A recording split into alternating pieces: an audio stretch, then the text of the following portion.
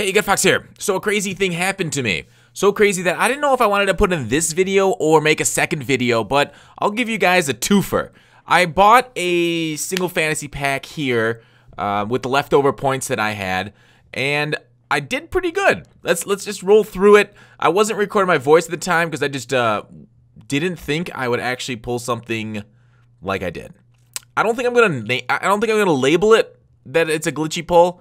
I think I'm gonna label it after the gameplay that I got of these guys, because I know I got some feedback on the channel. They want more gameplay. Maybe I'll do a little bit of gameplay each week. Here is the gold round in the Legend Fantasy Pack.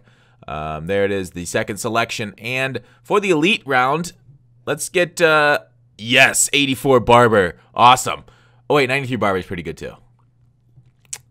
Yeah, I can't believe I pulled a Barber. So this week we've gotten kind of good packs. This has probably been my best week of pack pulling ever. I could say that hands down, best pull. I never expected to pull a full Legend Barber, but I did. Hashtag YouTubers get good packs, right? But anyways, look at the stats: 91 speed, 91 acceleration, 89 agility. You'd prefer the agility a little bit higher on that. So hopefully Ronde is a very good barber and can give our opponents some haircuts. Maybe shorten up their points per game or lower their ears because he's knocking guys onto the ground. Anyways, that's enough barber puns. Here's the lineup that you guys saw the lineup update on. Mike Vick, Chad Johnson, Green there with the similar running backs and offensive line, Hopkins there. So we're going to get some footage of those guys too for some reviews. There's Shaz in the middle, the other Barber there at number 2. I'll sub in Barber though, so if I'm going to start the game, Barber will be my number 4, but then I'll sub him in right away. So you guys are going to see gameplay of him at CB2. Urlacher there's my middle linebacker too. Here is the opponent. So he's got a pretty decent squad, this opponent. And mine's a little glitchy. And Mac's not even there. So we got quite a few 93s. I wonder how they choose the front ones. Obviously by overall, but after that, I don't know. So we got Odell as our number 5 receiver. So he's going to be returning kicks for us. And let's see right off the bat. Vick, roll.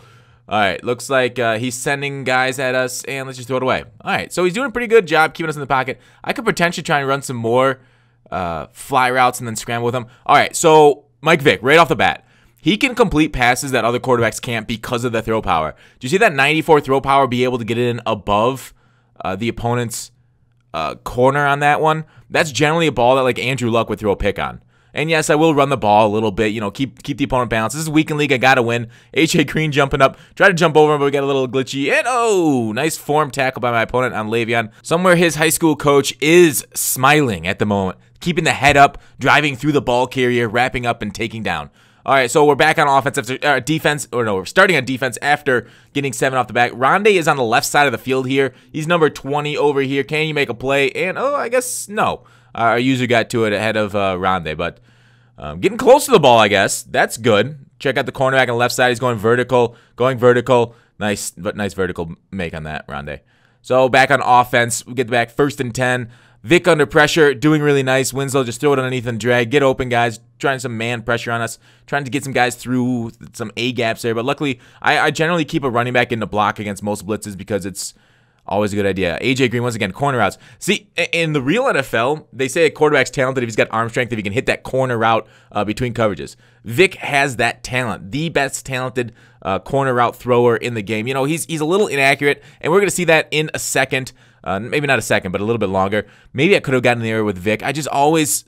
I worry about taking hits with the quarterback right as he takes a nice hit stick and holds on the ball. Ball carrier conservative is really something that is quite nice to have on your coach adjustments, because you're going to suffer a lot less fumbles. Like, this game is terrible with fumbles unless you have ball carrier conservative on. Then you're not really going to deal with too many fumbles, which is really nice. So we're sending some pressure off the edge, not really get home. Can Vernon get home? No, he just throws it out of bounds. Anyways, he's in the split close. We're in our 3-3-5.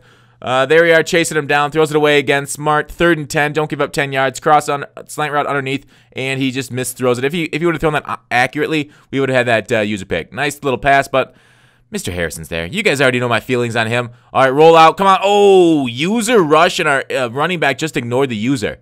Here we are, Vick again. Corner out. Dot. Right there. Beautiful. I can't wait. See, these 91 zone coverage guys are absolute murderers. There's Chad Johnson getting a pass. Murderers if you have a low throw power quarterback. And we're not able to outrun the defensive end, unfortunately. So 93 speed, not really doing it for us so well.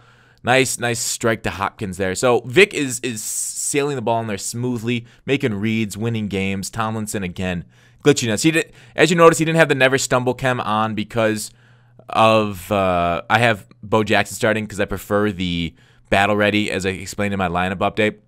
So we're using Paul P, and not the greatest user, not the greatest in man coverage. We figured he'd go to streak routes again, so we'll just go to cover 4 instead of man coverage, because with the man coverage, the tight end gets open, and number 50, Mr. Shaz, once again making plays like real life in coverage. Our 4-man pass rush getting home. We're just sending 4. We're sending the dogs at him. We're going pass rush aggressive and rotating our alignment. God, I wanted to escape the pocket so bad, but like we're just like a dead fish here.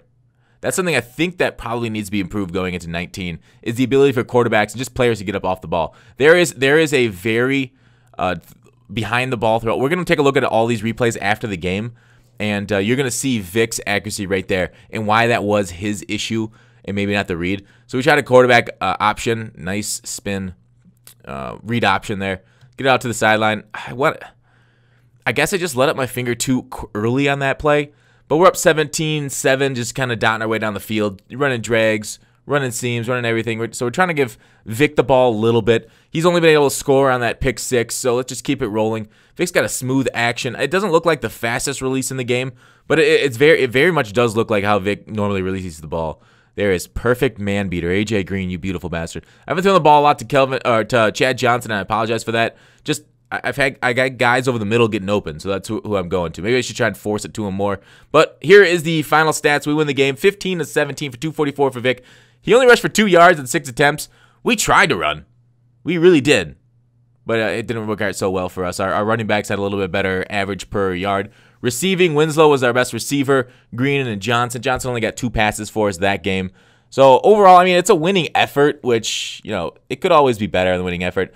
But Michael Bennett, 2 sacks, just unleashing the dogs every play. We had, what, 4 sacks that game? No, 5 sacks that game. Great work. All right, now here's Mike Vick. Here's the interception. See how it's thrown behind Hopkins there? If that's thrown to his lead shoulder, we pick up a few yards there. But because it was thrown behind, he missed it. But here is Vick's beautiful strikes during the game. There he is, once again on the corner route, right as he's taking a hit right over the linebacker. I think a guy with a lesser arm strength, that actually gets interaction with the safety. And this one's just, that one's anybody hits that in the game. Most everybody can hit that pass when it's that uncovered. Here's Vick rolling out, throw to the corner. Boom! Let's get a better look at that. Strike. Very, very sharp. But that's it. Thanks for watching. Call to action. I think Mike Vick's probably the best card in the game, but we'll do a full review on him. Thanks for watching Call to Action. I'll see you tomorrow.